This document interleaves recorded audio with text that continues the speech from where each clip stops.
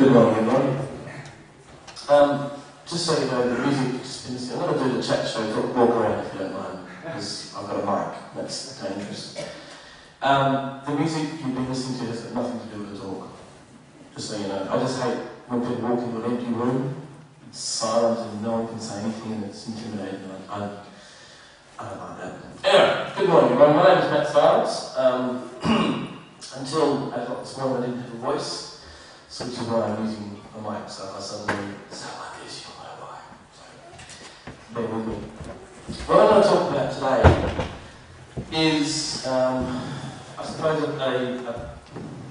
sounding cliche and like a talk show host, a personal journey of mine through quite a debilitating injury to my embouchure, which in many ways is, I suppose, should be called more of a dysfunction rather than an injury. But it's something that I thought would be useful to put down on paper, so to speak. I've heard, since I've gone through this, I've heard more and more instances of people having injuries. And it's not just for the saxophone either, the saxophonists. I've heard quite a lot of brass players having a lot of injury to the point where they just cannot play. So I thought it would be worth talking about this, and I suppose if you know anyone, or if anyone here has injuries, or if any of you are going to get injuries, please don't get injured. Don't get injured. It's not good.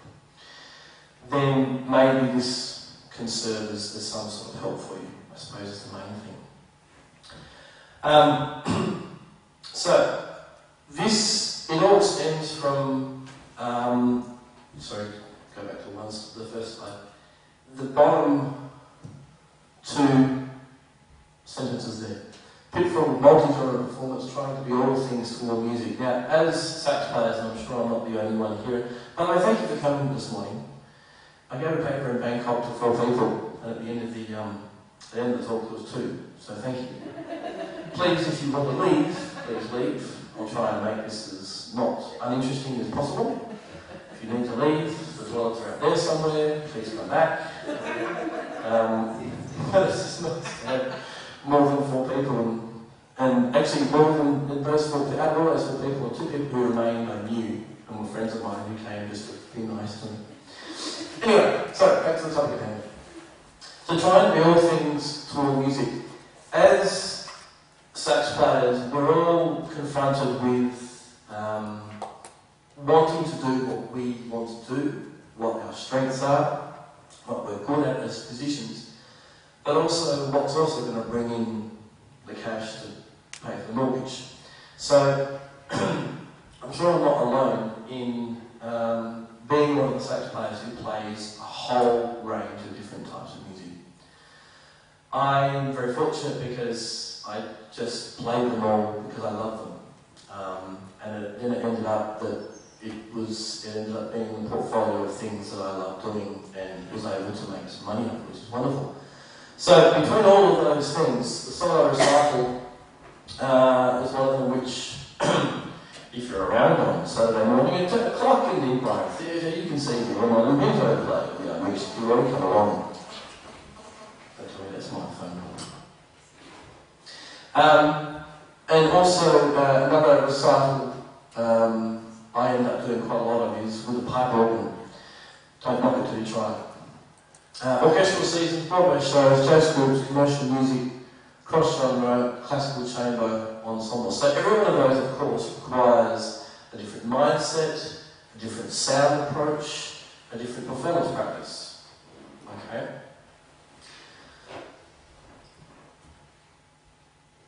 So one of my aims, and I can say pretty much categorically now that it was the wrong aim, was to try and create a setup for the saxophone that could cater for all of those types of music. Alright. The idea being that I thought it would be the most efficient way of being able to traverse the different styles of music. So I created what I put up there, and if you want to use that term, please do. It's not a great term, but it's a term. The classico-jazz approach. That will never make it in the Oxford Dictionary, but please feel free to use it and abuse it. Approach to performing using the same to consider. However, because each genre has its own set of performance practices, the search to be all things to all music using this approach, combined with other things that I'm going to talk about, resulted in a muscular dysfunction or an injury, which I'm sad to say still exists today, but you know, we're working through it, and I'm going to talk about how, in my case, are there any questions so far about this? Excellent. I love that. Alright, so this is what happened. Around about 2008. And the thing about an injury is when you have an injury, when you realise it's an injury, you're probably about 6 months down the track. Heads are nodding already. There are some warning signs that I didn't heed at the time. Anyway, let's call it 2008. Muscular cramps and spasms. I'm going to talk about the exact area of those as we go on. But it was everything but the embouchure. We're talking through here, right down here. I got myself in a real mess. And just to top it off, I thought, let's throw in a dose of tendinitis on my right arm, this one, which was, I think, brought on by a lot of soprano playing and a lot of baritone playing. More heads are nodding. Stage 2. Wait, there's more. Debilitating muscle cramps and spasms. It got to the point, 2 years later, where I would put my mouthpiece in my mouth and I'd form what I thought was my embouchure, and it would clamp up so much I couldn't get a sound. It would just hold it there. Got to the point where it would be a spasm and I could not play a note. It was a good feeling, I can tell you. Then I thought, you know what, the right arm's got tendinitis, I want to share the love. Over to the left hand. So the left arm did that. So that's a summary of the sort of things that resulted in this. Now, these days, depending on who you talk to, tendinitis is, some people say it's curable, some people say it's manageable. I'm going for the management.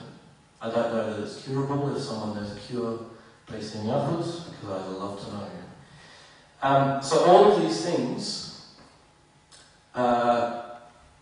what I've done over the last 4 years is gone through a process of management, of resetting everything and trying to manage things. And I'll blind you with a bit of science, which frankly I don't fully understand soon, to sort of explain more of the things. But the thing I did realise, and came to realise, is that the things that happen, and this is perhaps common sense, the things that happen in your life, musically and extra-musically, are going to have knock-on effects to everything that you do. And so what I needed to do was take a holistic approach to the whole thing. So I needed to consider all of the systemic causes and effects. Everything that happens has a knock-on effect, has an effect on everything else that happens to you. I know I've said that 3 times in 3 different sentences, but that's how you get your doctorate.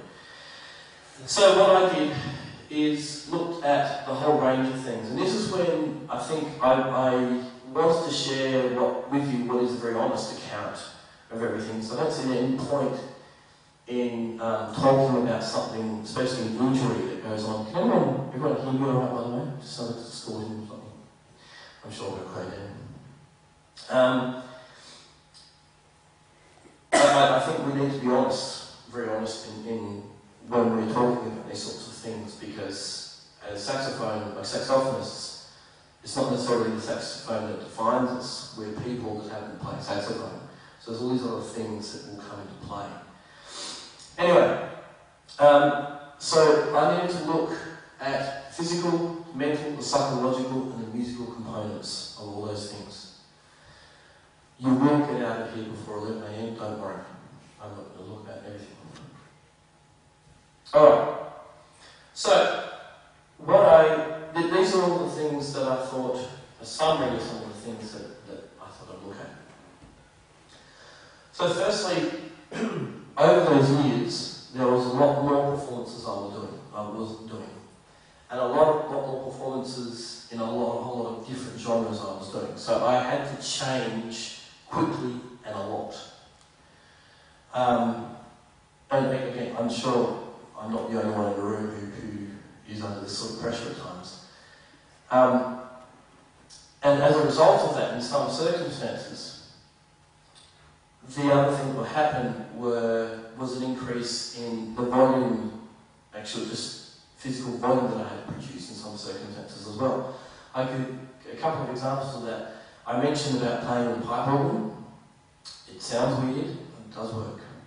The only problem with the pipe organ and playing with a pipe organist is that, especially if it's in a cathedral or a basilica, a very large church, is that often the organ is up in the organ loft.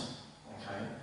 And where the organist is, if the congregation is there, the organ's here, either side, behind and in front are the pipes. Now, as a saxophonist, you've got to find a spot where you can stand and hear all these things, because each one of those pipes is going to sound at a different time. So there's a time lag. Not only that, unlike the saxophone, and of course the saxophone is fairly variable in intonation at the best of times, pipe organ is really not that tunable. And I did a recital, for example, about 3 months ago, and we were just using the 2 sets of pipes. The left-hand set was at 435. The right-hand set was 438. So I had to kind of find my way about 437.3. You know. So you've got a time lag, you've got an intonation thing you've got to try and find your way through, and the sheer volume of these things. So all of those things, as one example of the sort of things that I had to push as a saxophonist. Another example, in the jazz group I played with a vocalist, fantastic vocalist, but she didn't like hearing me in her fallback. But she liked having me next to her front. So I couldn't hear myself. So I had to push. So I had to push and push and push the volume so I could hear myself. So those sorts of factors were starting to really play havoc on my embouchure. Employment changes, as we all know, when you change a job or get a new job, there's at least a 12-month settling in period. Some people say 6, I reckon it's about 12. Over the course of 4 years, I had 2 changes at the same institution but very different roles. And again, I'm sure it's the same in a lot of other institutions where you don't just have saxophone duties, you have a lot of others. So I was writing units of everything that didn't have to do with saxophone as well as doing the saxophone. So you're kind of split in what you have to do, as well as getting used to the system of a new job and so forth. The doctorate, yes, I finally finished it. I said to my wife that I'm not going to marry her until I finished. She's wiser than I am. We got married first. I'm very grateful for that. Then our son Felix came along. For those of you who have children, I'll just leave that one hanging. All of those things, fatigue, mental, physical, emotional fatigue. And on top of that, the psychological wear and tear of all those sorts of things. So you can see, I'm being very honest about these things, but these are the sort of things that will affect us from day to day. And in my case, it affected my performances went down, my wine consumption went up. Okay, shall refer to you a bit later on. So what did I do about it? Well, first, I panicked. Second, I wrote an email to Dr. Murphy and panicked. I said, Ernest, help me, please. And then I sat down. So first thing I went to an OT. Okay, for the tendinitis. That was good. Some stretches and so forth. went and saw a physiotherapist. First physiotherapist I went to, I will not mention names, but it wasn't as effectual as it could be, let's just say. Now, my sister-in-law is a clinical psychologist. My wife is in child and adolescent mental health. So there's a bit of pressure on me to have a look at the psychological causes as well. Luckily, they're a lot wiser than I am. So, I started to look into the idea of cognitive behavioural therapy, which is a system a lot of psychologists use. And the thing I found most useful about finding out about this was the fact that it challenges rules. So if you have an idea in your head, such as I want to play jazz, classical, avant-garde, Egyptian, whatever music, with the same reed, with the same mouthpiece, with the same setup, with the same approach, and that's my rule, you're going to think, well, what's it resulted in? Has the result been a positive one or not? And clearly, in my case, it wasn't. So I had to challenge that rule that I made in my own head. You know, what were the things that led me to get this injury, and what was my thinking process? The other thing is this idea of mindfulness. I don't know if any of you have come across it. It's a more recent thing that's been included in psychological practice. John Kabat-Zinn is this man who's made this, who's brought this to the fore. And I'm clearly not a psychologist, as you can tell. But, so I'm going to put it in very layman's terms of what I understand. The whole idea of that is that if you have the problem, it's not necessarily identifying the problem. Of course you need to. But it's then accepting that you do and don't fight it.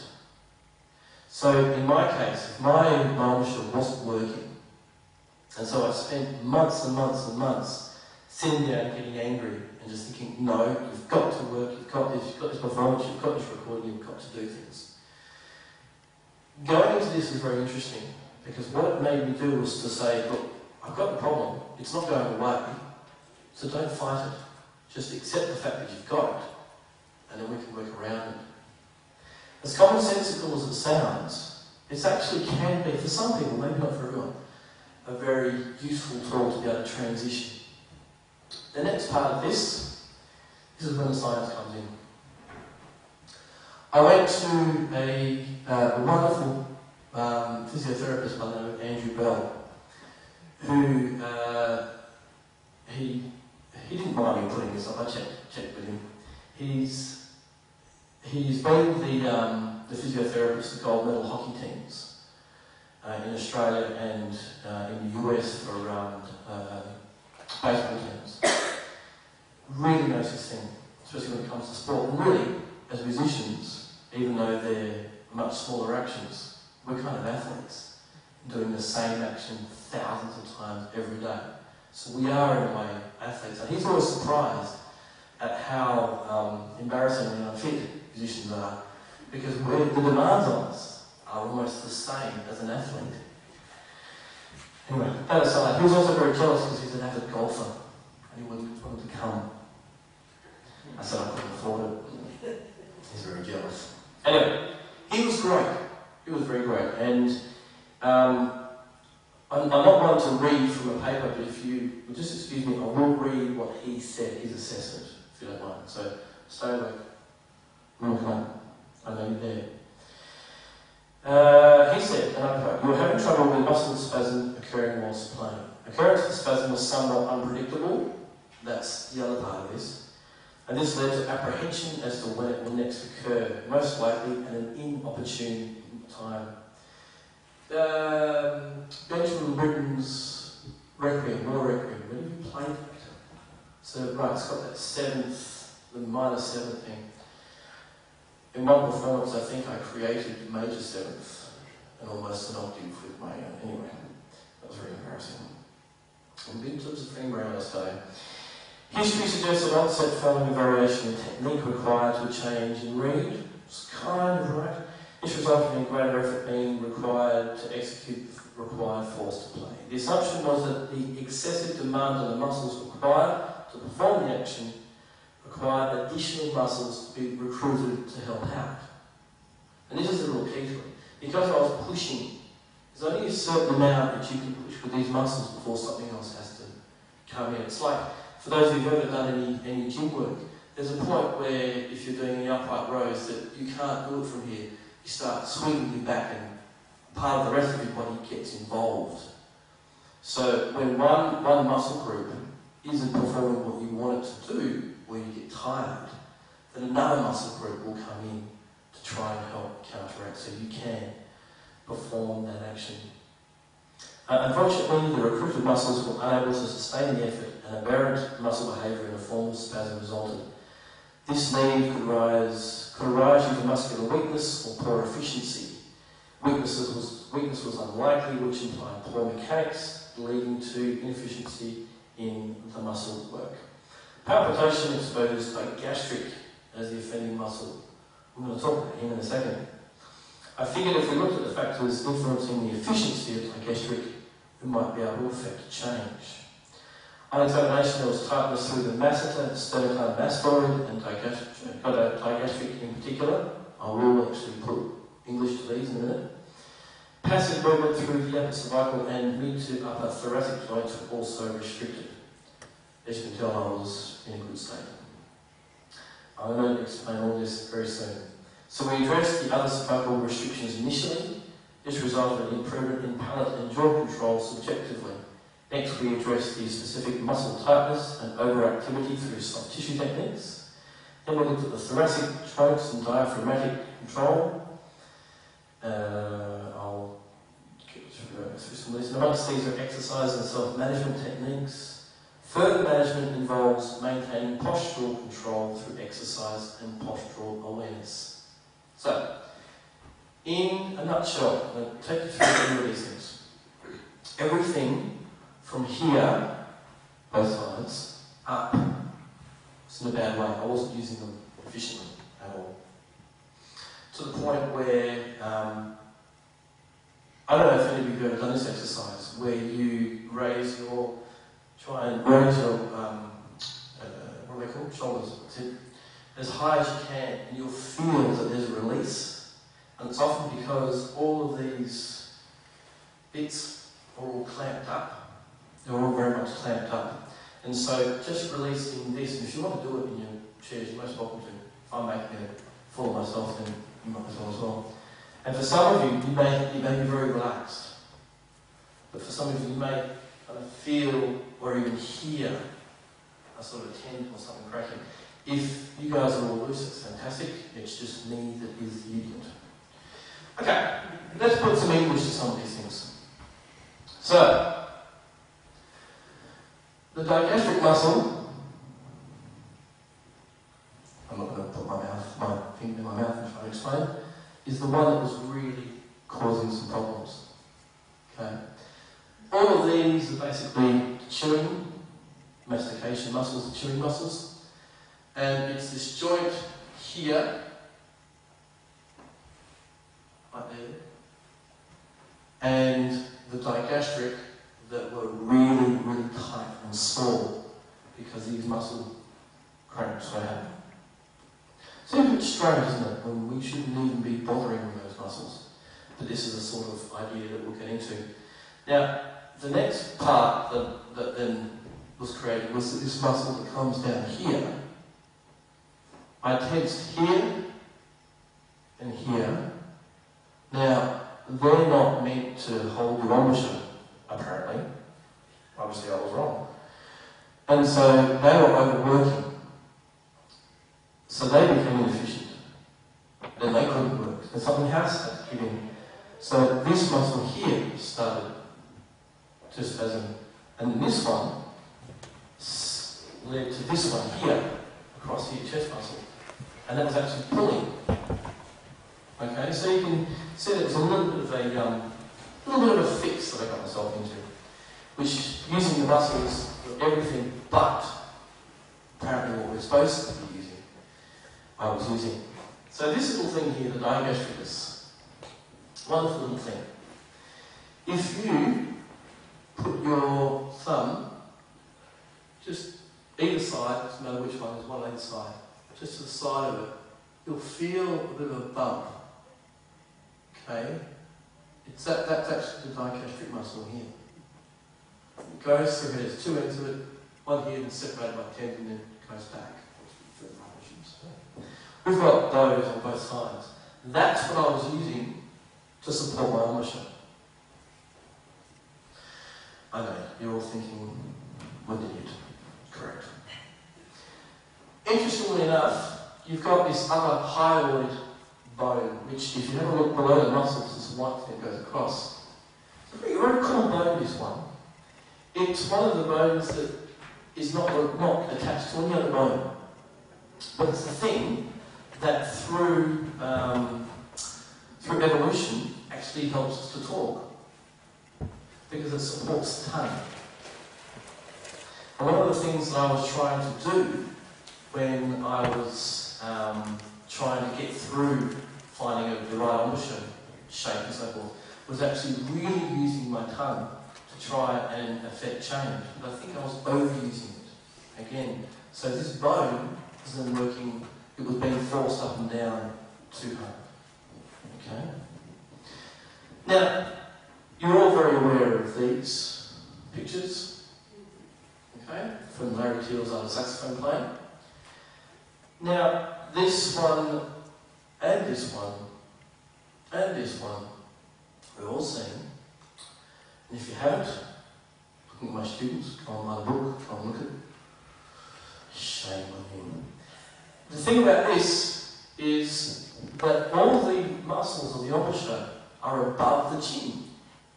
Okay, the ones that we are most aware of, that we are using, arguably, sure there's a study out there that disputes this in some way, are all those that exist pretty much above the chin, except anything except the tongue itself, of course, which lies a little bit below the chin or the organ at times. So I was getting to a point where I was using every muscle but the muscles of the embouchure to create an embouchure. I don't know about you, that's probably not the smartest thing I've done in my lifetime. Okay, so the results of all this, of what I was trying to do, of creating this one-size-fits-all approach, was that I was making unnecessary and unworkable adjustments.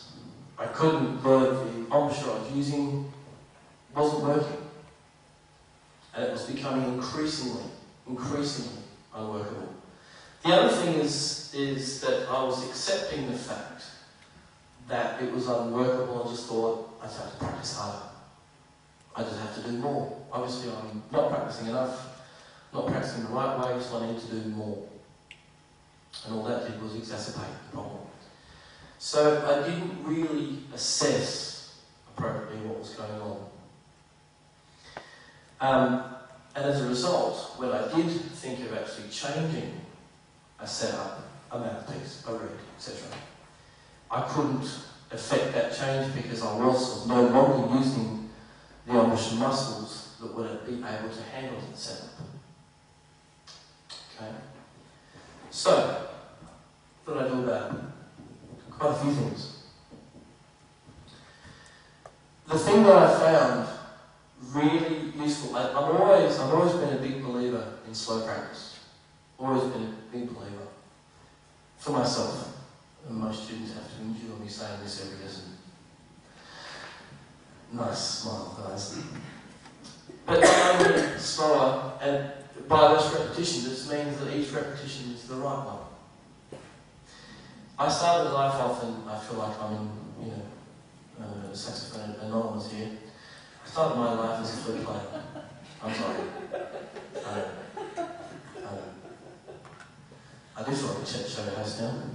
Actually, worse than that, I was actually a piccolo player. Anyway. Actually, just I digress, but as I've done many times, when I got married, my father-in-law said to me, "You're not marrying my daughter if you play the piccolo." I'm very glad to say that since that day, I've never played the piccolo, which means I still have my ears Anyway, I think you can flute playing, I still love flute playing. The reason why I thought of that is one of my flute teachers was talking about practicing. This is, when I was in year 10, I think. And she introduced the idea of practicing the right way every time. And not just trying to bring things around that you said, you think, you get it right. So you're creating new patterns. Of course, at 15 years of age, I didn't listen. I also started doing mouthpiece and gooseneck only, not the mouthpiece by itself to start with because of the amount of pressure, but the gooseneck just freed up a little bit of back pressure so that it was a lot freer. I did quite a lot of work on that. I also got, as far as tendinitis goes, on all of my horns, I got all the keys loosened off. Blue steel was one of them, and it's supposed to not lose its tension, but it was just too tense. And the minute I did that on all of my horns, the tendinitis just didn't disappear. I didn't notice it. It was almost 3-4 days later that it just did not exist. That was a big one for me. Releasing air into my cheeks, which is something that my first teacher said you never do. That helped. A more relaxed breathing approach. Trying to make sure that every breath there is no tension in my throat. That's something that's ongoing and is postural, especially on soprano as well. That, there's always those points where you have to perhaps release a bit to be able to take some in. But if you're in a hurry, you've got to be able to take things in quickly, but it has to be no tension, which is something that I think is going to be an ongoing thing. And also, as one for you, Luke, I'm talking with a headphone company at the moment called AudioFly about in-ear monitors, which for commercial and jazz gigs and so forth. Because if I'm going to continuously play, and I love playing those genres, I'm not going to stop playing them, it's too much part of me. But the one thing, as I said, and all due respects to singers and vocalists, I love them dearly, and not just because they get me kicks, is that they don't like vocalists need a lot of fallback. I need some, but they like the saxophone player to be up front with them. And so there's that compromise. So I'm talking to them at the moment about an in-ear system that allows some acoustic sound through as well. It's not completely closed, but there is actually some allowance for the sound around me. So it becomes more of a real-life performance in the way I hear it. Straight away, that immediately takes the tension off. I don't know if you've tried this, if you've been playing for a while, and sometimes you get put off by the room you're in or the sound you're in. You put earplugs in your ears, so all you can hear is yourself in a way, the vibrations and whatever sound does actually get through. And it's almost like, it's almost like an in-ear monitor type of thing, and it's quite amazing, I find, how much pressure it takes off your embouchure, because you're not worried about the ambient sound, you're just worried about the technique, your embouchure, your breathing. And I find that's a really, really good technique. So taking that through to the in-ear monitors, I'm hoping, that's the word I would have thought, that that's going to be part of it as well. Remember that name, AudioFly. It's a good name. Okay, enough of the advertisements. So, the holistic approach, let's try and bring this thing together. So, to summarise, the tendonitis in both arms, the digastric really was the main muscle, but then led to other ones. The musical, the reassessment of practice and performance, routines and patterns, the reassessment of cross-genre approaches, including the setup. I don't know if you'll be glad to hear it, but I'm certainly glad to hear it, that the one-size-fits-all, in my case, is not the smartest thing to do in the universe. In fact, it is the wrong thing to do in the universe. It's something that I've tried to do, and it's just resulted in this muscular dysfunction. So using the 3-4 different sets of mouthpieces, the 3-4 different types of reeds, the 1 or 2 different types of ligatures, is just so releasing. And it's one thing I used to be able to do. I used to be able to change mouthpieces really easily, to go from quite a closed one through to something like a Lamberson, through to a link, if you will, through to a Mayer. I used to be able to do those quite easily prior to 2008.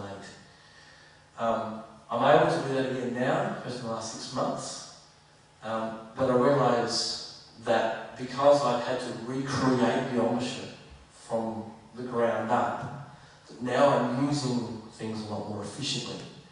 Now these things, these other muscles, every now and then will jump and they will spasm, which is inopportune, let's just say. It's not wonderful, but at least now the whole idea of being aware of things, it makes things very manageable now. Okay, and psychological, the lifestyle balance, the reassessment of the idea of being all things toward music, particularly using the same setup. So, in typical chat show host, what can you do? Alright, I'm sure all of you do it, but please, if there is something that doesn't feel right when you're playing, stop. You know, as much as sometimes if we've got a recital coming up, you want to cram that extra hour or extra 2 hours into your practice. Okay, we need to be able to do that somehow. But if it doesn't feel right, if there's something that muscularly is not going right, if your back is hurting, if your arms are hurting, if your neck is hurting, if your shoulders are hurting, stop. Just stop and reassess. I always remember seeing Kyle play the Carmichael in the Australian Embassy many years ago now, and you walked on, I hope you don't mind me talking about this, and I think you played on a stool on soprano, and it was, I think back to that, I think for whatever reason, so I probably should have checked with you before I do talk about this, that's really smart. It's really smart. So if you're playing a fairly taxing piece on soprano, you need to be able to rest your body at some stage. And I've tried that, thanks to you, in a recital with a pipe organ, and actually it made a big difference. Made a really big difference. So things like that, I think the rule is that we stand up with or without stand and we perform.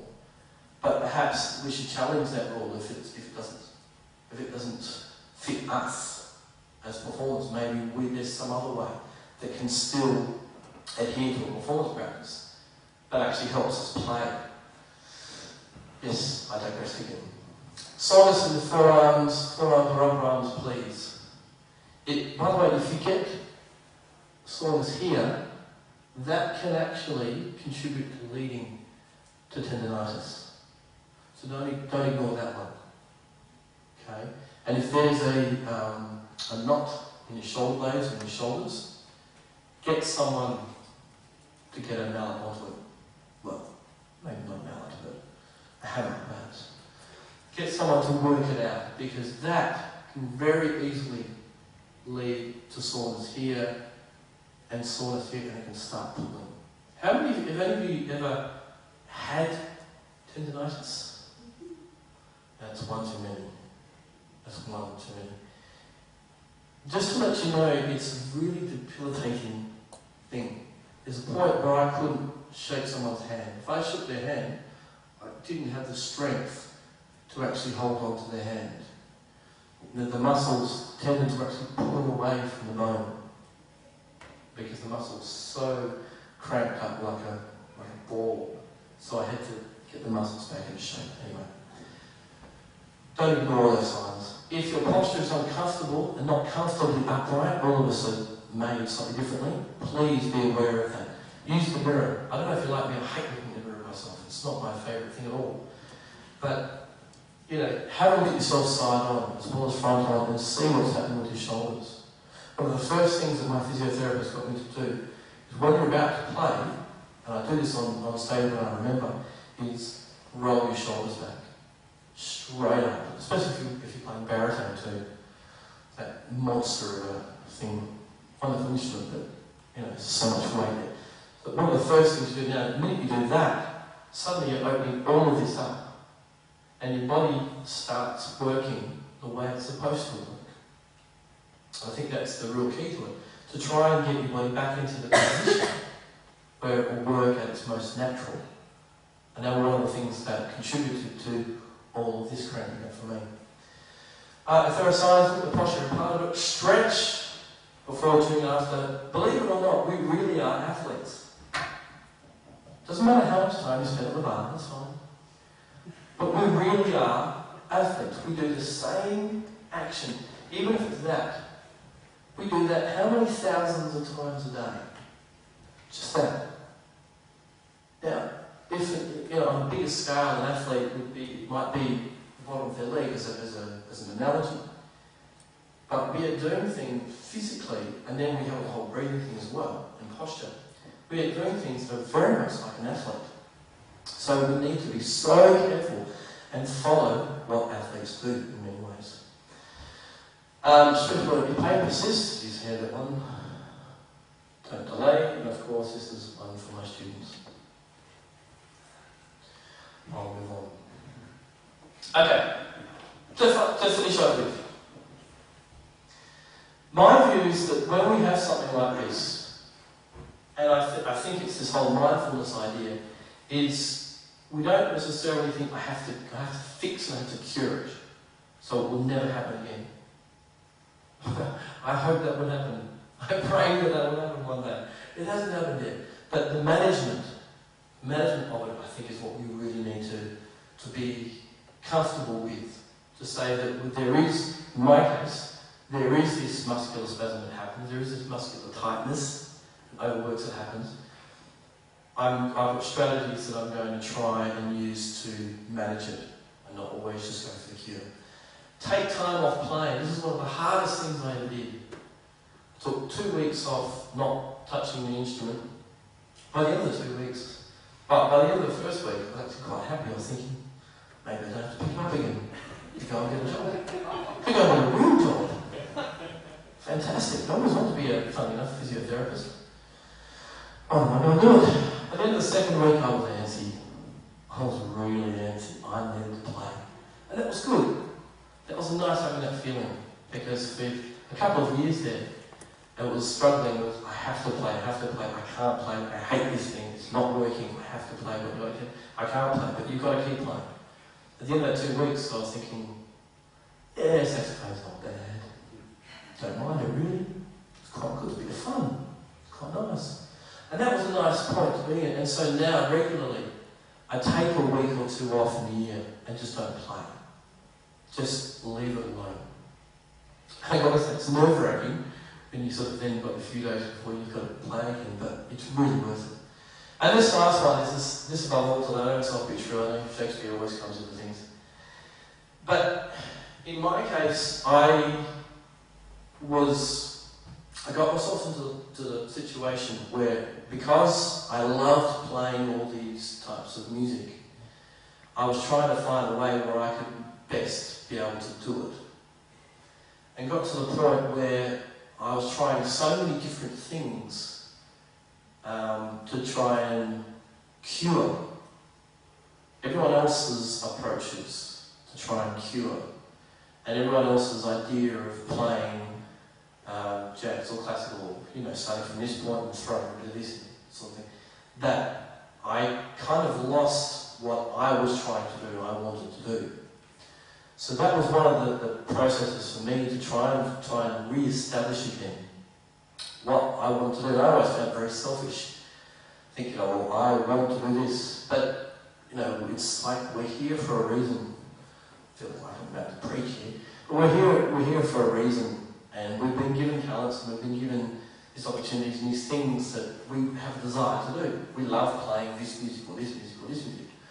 Or this ridiculous folk horn called a saxophone, right? It's a wonderful instrument. We love playing it.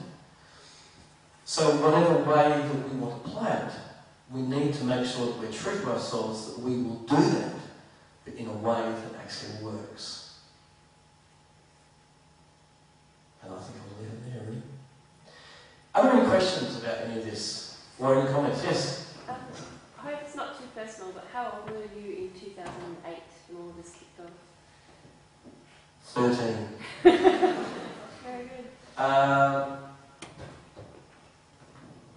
That's 4 years ago. Thank you. I'm partly still on Australian time. I was 36. So yeah, it probably really started when I was about 34. And were you playing other instruments aside from the saxophone? Because you mentioned you were a piccolo. Not playing piccolo. I did not play piccolo. Flute and clarinet. I'm a really average clarinet player. I don't enjoy it. I shouldn't say that, I'm filming too much. And I did the Phantom season, which is a flute and clarinet chair. I don't think that helped. The flute was fine, but with the added back pressure of the clarinet, I don't think that helped things either.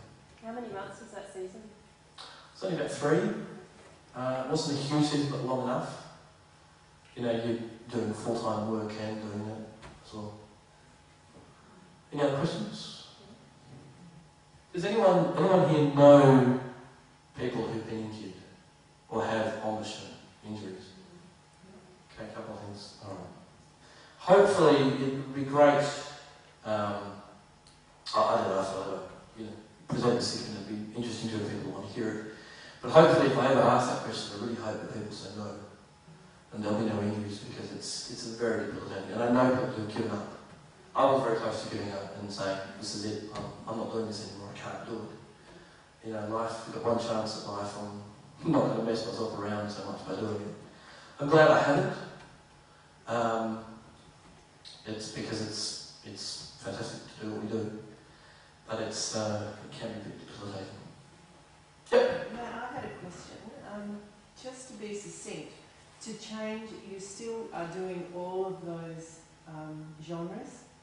You've just changed the way you've gone back to basics again, and you change your mouthpiece for each one. That's what I got from what you were saying. Is that correct?